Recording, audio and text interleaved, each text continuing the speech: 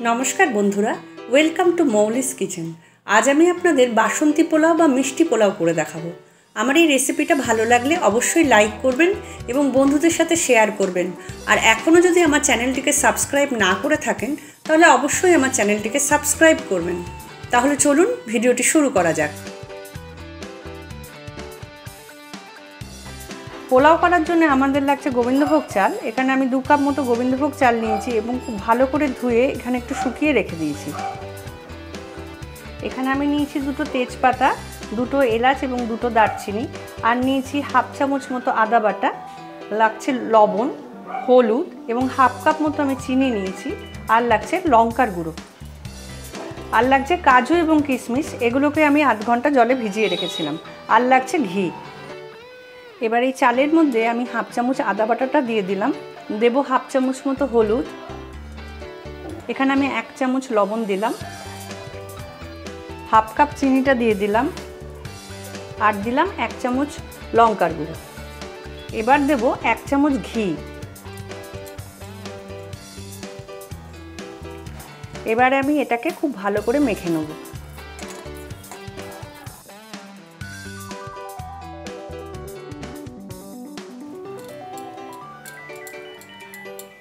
এটা আমার ভালো করে মাখা হয়ে গেছে। এবারে আমি এটাকে 30 মিনিটের জন্য ম্যারিনেট করে রেখে দেব। রান্নাটা আমি সাদা তেলে করছি। এখানে প্রথমে কড়াইটা একটু গরম হলে আমি এর মধ্যে একটু তেল নিয়ে নেব, এই মোটামুটি হাফ কাপের মতো। এর মধ্যে দিয়ে দেবো 1 চামচ ঘি। তেলটা একটু গরম হলে আমি এর মধ্যে তেজপাতা, দারচিনি আর এলাচটা দিয়ে দেবো। এবার এর মধ্যে আমি কাজুটা দিয়ে দেবো।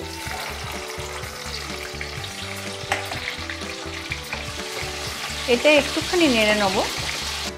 কাজুটা একটু ভাজা ভাজা হলে আমি এর মধ্যে কিশমিশটা দিয়ে দেবো। কিশমিশটা তেলে দিলে দেখবেন একটু সুন্দরভাবে ফুলে ফুলে উঠছে। এগুলো মোটামুটি আমার ভাজা হয়ে গেছে। এবার আমি এর মধ্যে ম্যারিনেট করে রাখা চালটা দিয়ে দিলাম।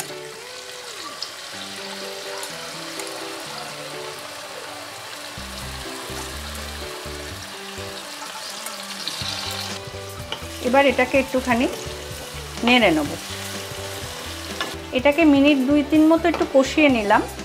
দেখুন খুব সুন্দর তেলটা বেরিয়ে গেছে। এবার আমি এর মধ্যে একটু জল দেব।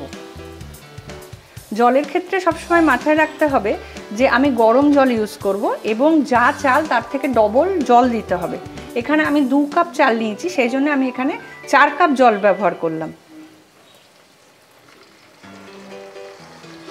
এটাকে ভালো করে আমি একটু মিশিয়ে দিলাম। এটা আমার ফুটে উঠেছে।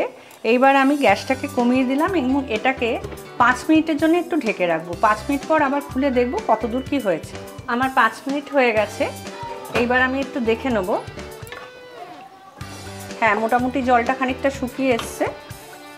এবার চালটা একটু দেখে নেব। হ্যাঁ, চালটা আমার মোটামুটি সেদ্ধ হয়ে গেছে। এবার একটুখানি এটাকে দমে রাখতে হবে এবং মাঝে মাঝে কিন্তু এটা নাড়তে হবে, যাতে কড়াইয়ের তলায় এটা না লেগে যায় সেটা দেখতে হবে। এই পর্যায়ে আপনারা একটুখানি নুনটা এবং মিষ্টিটা টেস্ট করে নেবেন এবং প্রয়োজন হলে আপনাদের টেস্ট অনুযায়ী আপনারা ওটা একটু দিয়ে নেবেন। পোলাওটা আমার হয়ে গেছে।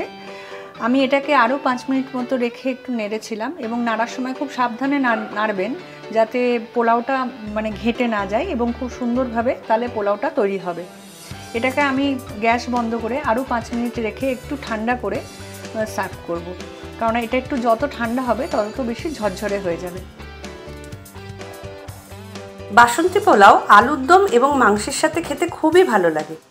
ভিডিওটি ভালো লাগলে অবশ্যই লাইক করবেন এবং কমেন্ট করে জানাবেন, আর বন্ধুদের সাথে অবশ্যই শেয়ার করবেন এবং আমার চ্যানেলটাকে অবশ্যই সাবস্ক্রাইব করবেন ও বেল নোটিফিকেশানটি অলে সেট করে দেবেন, যাতে আমি যখনই নতুন ভিডিও ছাড়বো আপনাদের কাছে নোটিফিকেশান চলে যাবে।